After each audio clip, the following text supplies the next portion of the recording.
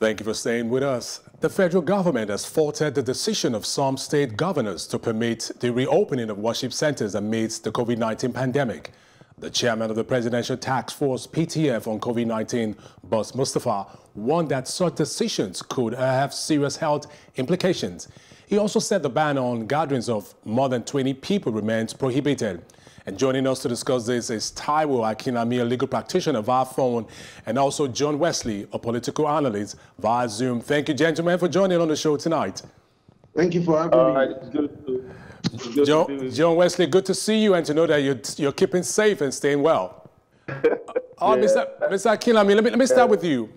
The federal government is urging states to reconsider a decision in relaxing the lockdown. Now, should this even be a consideration at such a time? Well, it is important that we look at these things in perspectives. Okay.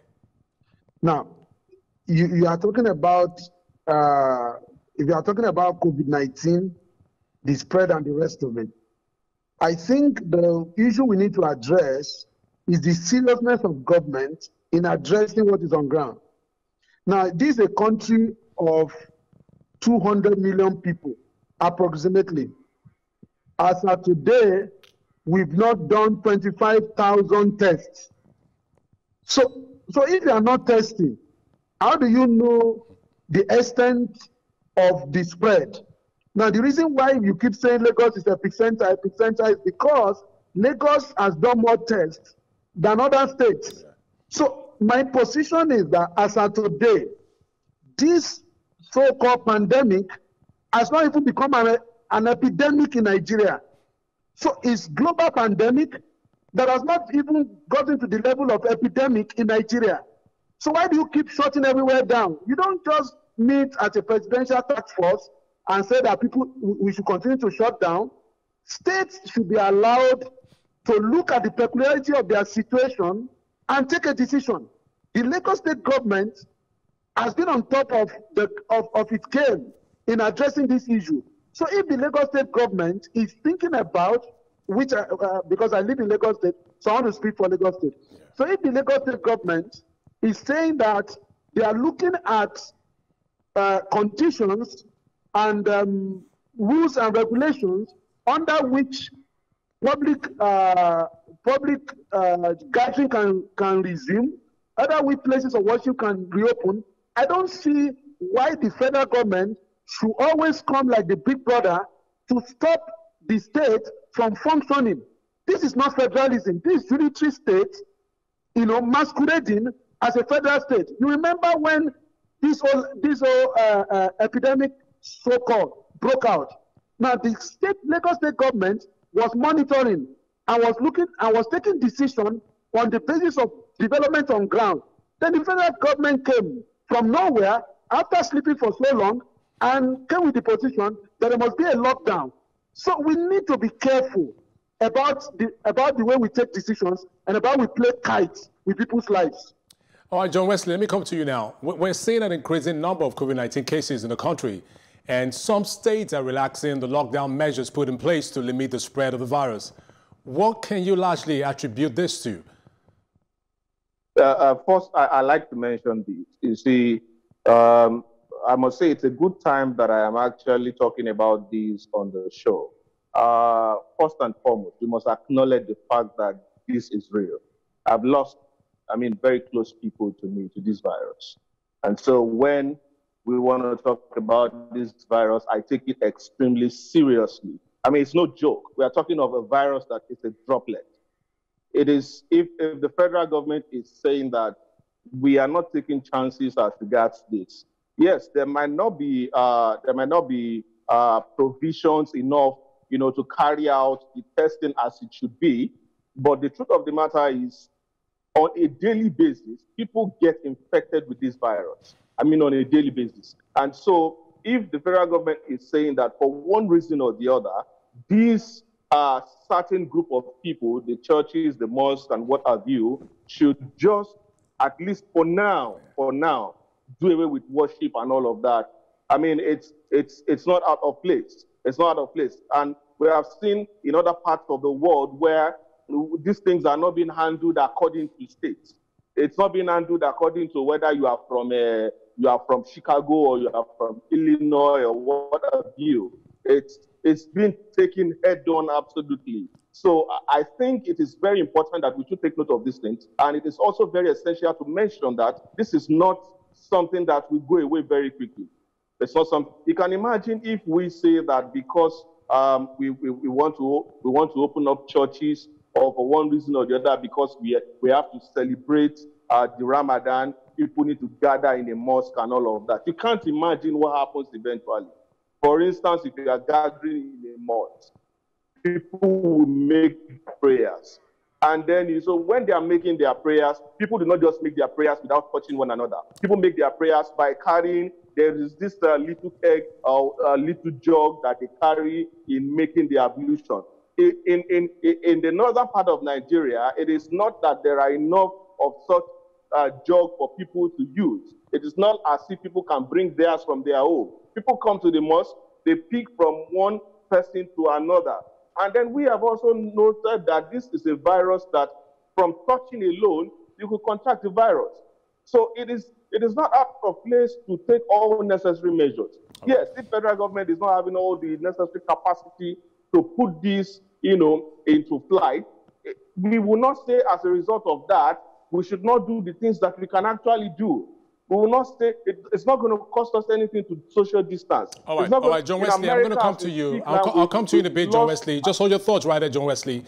Now, Taiwo, let me come to you now. I mean, let's put things in proper perspective, like you rightly said.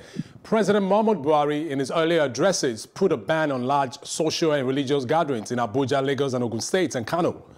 But now we're seeing some states taking the decision and lifting the ban on religious gatherings. Now, isn't this counterproductive in the efforts to forestall the spread of the virus? And then we're seeing such a rush about religious gatherings going back to normal. Why this rush? I don't know why the focus is on religious gathering. When I listen to the address of the Lagos State government has not been erratic about the situation. The Lagos State government says within the space of 2-3 weeks. Beyond Lagos State, Barrister Taiwo, beyond Lagos State, we have many states right now who are lifting up their ban on religious. Yes. This is the point. Yeah. There is a limit to which you can lock down people's life. It's not going to work that way. There's a limit to which you can lock people's lives down. Now, if you look at nations where, even in America has had the highest number of people that have been infected and the highest number of people that have died. They are coming to the realization that their lives cannot be locked down forever. What needs to happen is for government to be accountable to people as to the actions they are taking to solve this problem. I've just given you a clear instance. 2 million people in Nigeria, 200 million people in Nigeria, only 25,000, according to government record, or less, have been tested. When are we going to finish the testing? Till Jesus comes? So there are fundamental issues. I think it's more than that. It's more than that figure. Over 30-something thousand have been tested. It's more than the 25,000 figure you just pointed out. So this is the question: whether this is a country of 200 million. Yes. Now, how many? Even if we have tested 35 or 50,000, the way we are going, when are we going to finish testing? Okay. So the point I'm making is this. This is the point I'm making, please. Yes, Taiwo.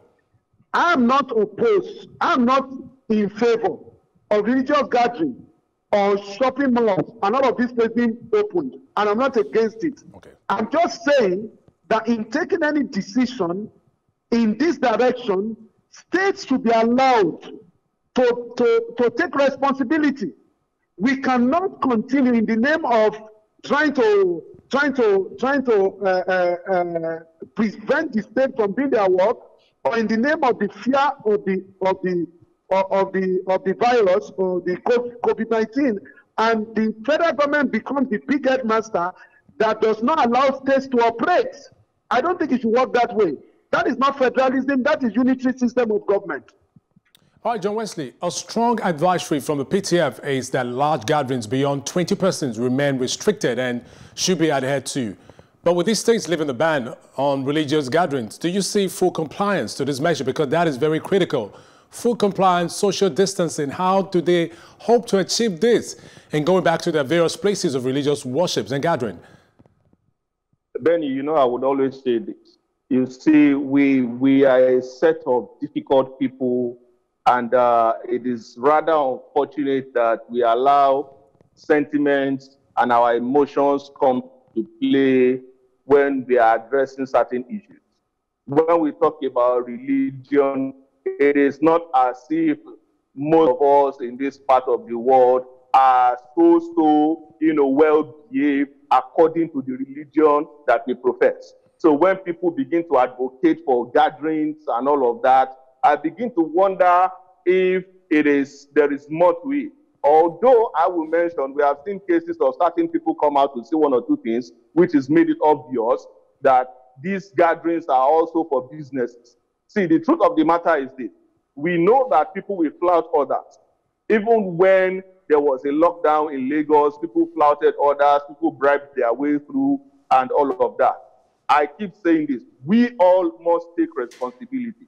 The truth of the matter is, if you have someone that is close to you or someone very close to somebody that you know who has been infected by the virus and who also died, it will be clear enough to speak. You see, when somebody comes up and I'm taking for what you just said. We all should take responsibility. And finally, this is to you, Mr. Taiwo. What do you think are the other possible methods that can actually be put in place by the government to ensure strict adherence and compliance when people have to go about their normal lives, like you are conversing, Paul? Okay, so you see, this COVID-19 is not the invention of Nigerians. Yeah. There's a way this problem is being solved globally. Tracing, testing, and palliatives for the poor, the poorest of the poor, and the middle class. Everybody should be catered for. So which one is the Nigerian government doing? Are we testing? Are we tracing? Are we bringing palliative? We are not doing all of that. And we're not having that conversation. We keep saying that places should not be opened up. The question is not about opening up a place or not. The question is about what steps are being taken to ensure that people's life can return to normal. That those who are poor, the ones of wood and draughts of water, can have access to what to eat, what to drink. That those who have come in contact with those who are infected, they can be traced and get into isolation. That those who are infected can get treatment. That those who are now aware of their status can be aware of their status. In which of those has the government excelled apart from Lagos State? Legal practitioner, Barrister Taiwo Akinlami, thank you very much for your time and for joining us on Plus Politics. And also to you, John Wesley, social and political analyst. Thank you for your time on the show tonight. Thank you so much, Arthur. Thank you for staying with us. We'll take our Plus reports now, and when we return, I'll be giving you my take. Do stay with us.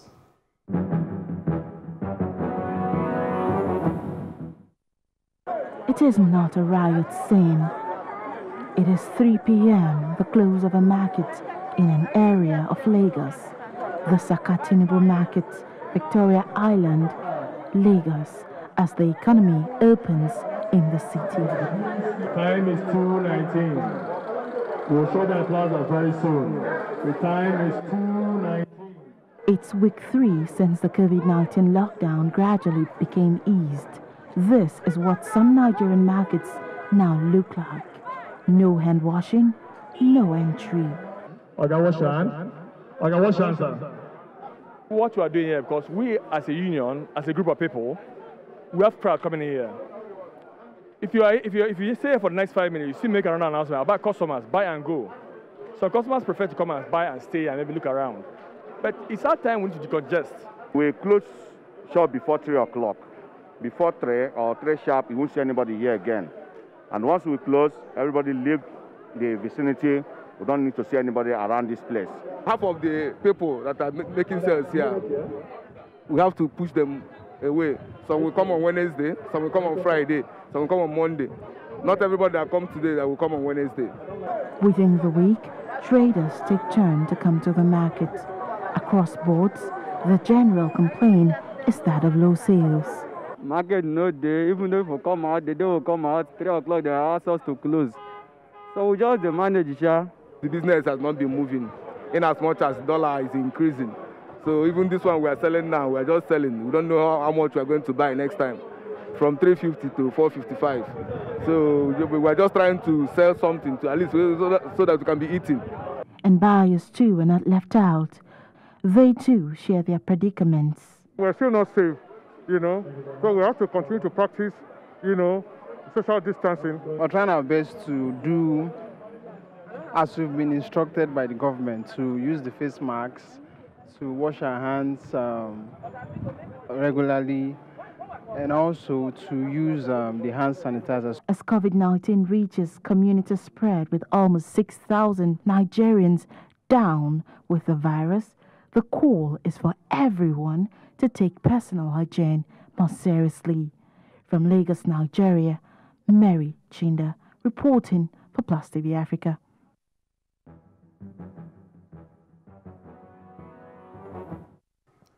Here is my take. The tax exemption decision taken by Governor Ben Ayade of Cross River is one that is laudable and also one that is coming at the right time. And I alone do not hold this opinion. Speaking on this decision, also a renowned economist and lecturer in the Department of Economics, University of Calabar, Dr. Peter Ubi, said the development will enhance investment and become a catalyst for sustainable economic development in the state. I remember when the budget of 1.1 trillion naira was presented by the governor in late 2019, many responded saying it was unrealistic as its debt increased year by year. For instance, in 2016, the total debt stock of the state stood at about 163 billion naira. In 2017, 176.87 billion naira. In 2018, 225.5 billion naira. And as of June 2019, the debt stock is at 227.6 billion naira. It is believed that with this, 90% of the budget will be borrowed. And from the perspective of the common man, it is a great way for the state government to show that it cares for its citizens. Now, the governors of other states should consider the decision, especially in these hard times, just by way of palliatives. However, thinking of the economic implications, I believe it could reduce the state's internally generated revenue, as many economists have pointed out. And a state such as Cross River, who from 2009 to 2018 has only received 377 billion from the Federation account allocation and generated a total of 505.6 billion naira, might not be in the best place to make such a sacrifice. Nevertheless, it is welcomed by the people and would help them survive these perilous times we're in. And a strong advisory from the PTF is that large gatherings beyond 20 persons remains restricted and should be adhered to. But with some state governments lifting the ban on religious gatherings, the complexities of these religious houses in strict adherence to these measures is of great concern and the monitoring very critical. I am particularly about congregational gatherings. Large gatherings would expose even the 20% that we have been trying to protect. I urge our sub-nationals to really reconsider the decisions in allowing for large gatherings to take place until we're fully prepared. I also urge the state governments to ensure compliance to restrictions guidelines. It is imperative for each of us to take personal and collective responsibility for the containment of the spread of COVID-19. And that's all for tonight. Plus Politics returns next week Monday, same time. Have a great weekend, and until we meet again, remember, stay safe and be well.